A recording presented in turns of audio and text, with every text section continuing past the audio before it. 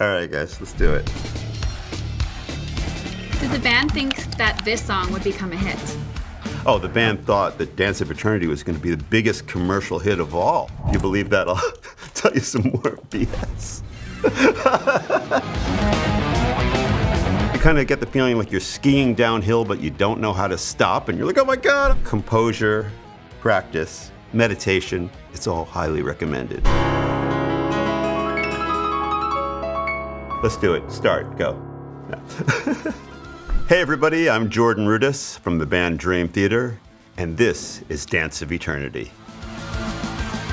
Dance of Eternity is one of the hardest Dream Theater songs to play. First of all, it's all instrumental, so everything about it kind of focuses on the instruments. And I will say that for everybody it's hard, but maybe especially for the keyboard, because I joined the group in 1999. I was all ready to show them all my stuff, so I pulled out all the stops and created this, and here we are, about to make it happen. Let's dive deep inside the keyboard parts of Dance of Eternity and see what's happening. I would have loved to take credit for this intro, but I didn't. I didn't make those sounds, by the way.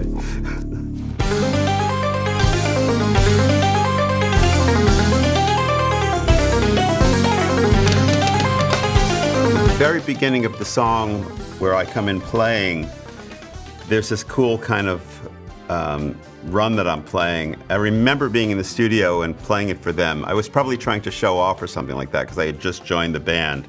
And so when I got the reaction from them, like, oh my God, that's cool. I was like, okay, good, let's do it.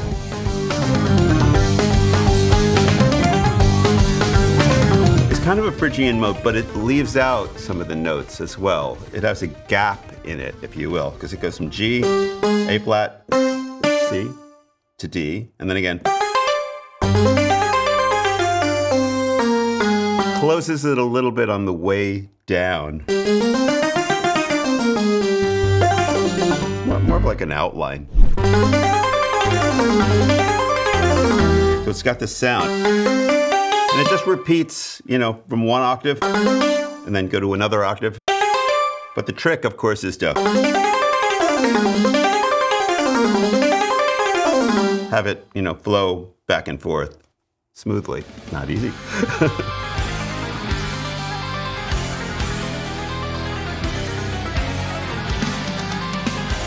So what's interesting is it actually starts, it's in G first. And then later on, we actually go to D.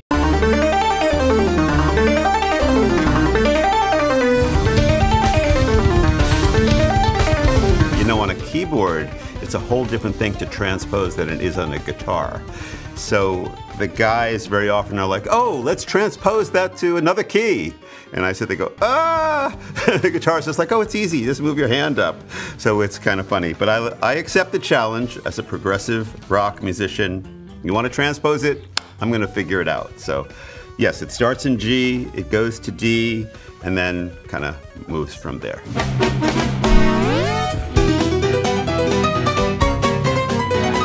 The ragtime thing is really pretty funny because the guys are, you know, really serious. They're playing all these, you know, really cool riffs. And I see the guitar player's over there and he's just like really into it. And I'm thinking, what can I do to this that would just be really different? So I thought, oh, I'll just play it as a honky-tonk. And I was just messing around.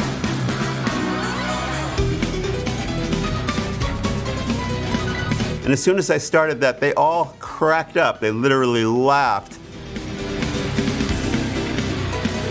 So the next thing you know, I took this crazy, progressive, like metal-y riff, and I put it in a ragtime spirit.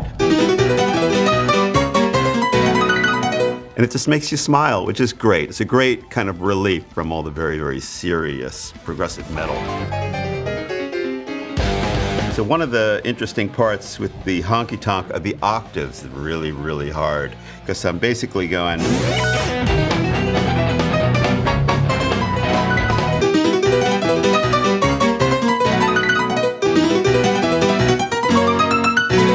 that. Takes a lot of work. Makes me think back of the Juilliard days. Okay, let's see, am I gonna use my wrist or am I gonna... What's gonna happen? I'll lead with my higher finger and when I'm really warmed up and we're playing it on tour, it gets pretty consistent.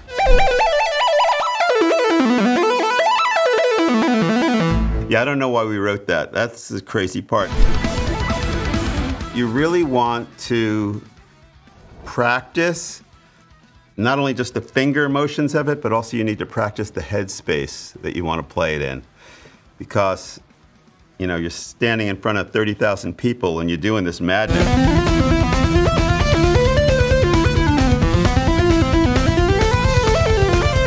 You kind of want to remember to breathe and relax so you don't go, oh my God, and then let's start sounding like this. The object is to stay calm when you're playing the hard stuff. And that will serve you well. How do you stay calm? You really want to know my secrets? What I will do is first I figure out what kind of fingering that I want to put on a section. And then after I do that and I have my fingers all lined up, then I go, okay, how do I want to breathe during this section? How do I want to stand? And what do I really want to feel? So all that is really, really important. So what I would do in this is I might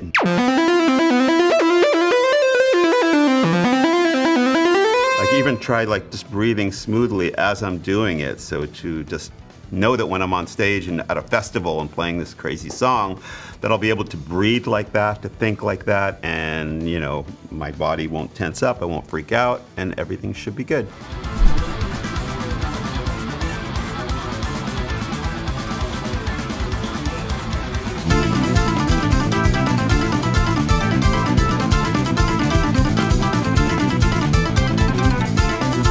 Yeah, this is this very interesting part that actually starts with a unison guitar and keyboard riff, which is.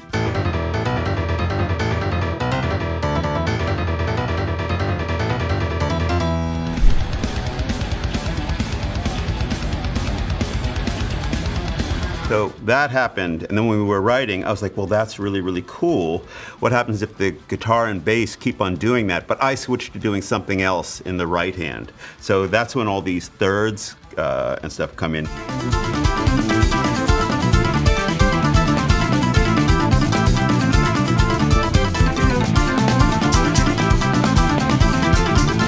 And it's interesting because, you know, thirds on a keyboard, it's not the easiest thing to do. It takes some getting used to and some practice.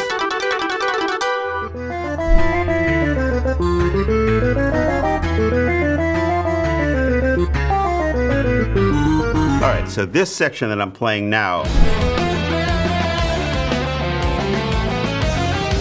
we kind of called this the weird section because, again, in those days, Dream Theater as a group, they were just getting used to having me in the group. And now here he is, an official new member of Dream Theater, Mr. Jordan Rudess.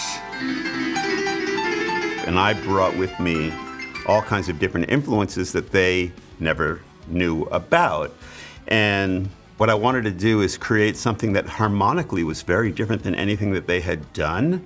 So I remember some of the looks from some of the band members, like, what is that? Especially this part.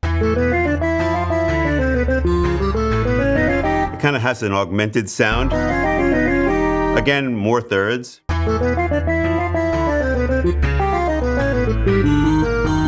Very weird harmonies. I've been in the band for 25 years now, and I think they're still coming to grips with my creative thinking. It's true.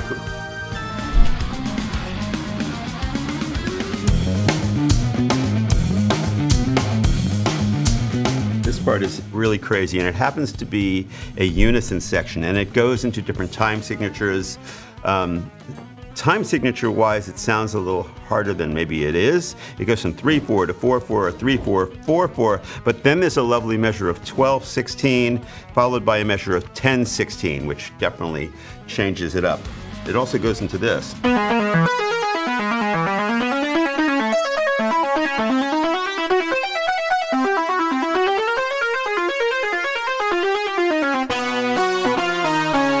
And of course, I've got to be really fast on my program change pedal as well.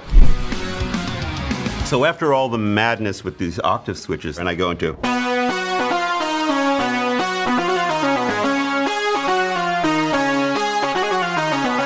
And of course, there we have a measure of 7 because we kind of added a couple notes to just confuse the listener and make it progressive.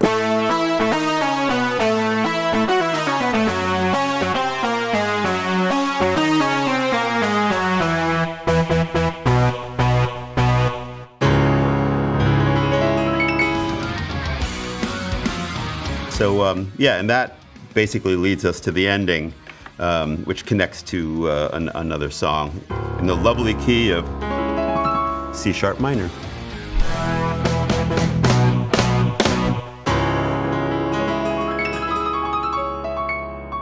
I'm going to dive into playing Dance of Eternity, but before I do, you can check out the music inside Pianote. The link is below.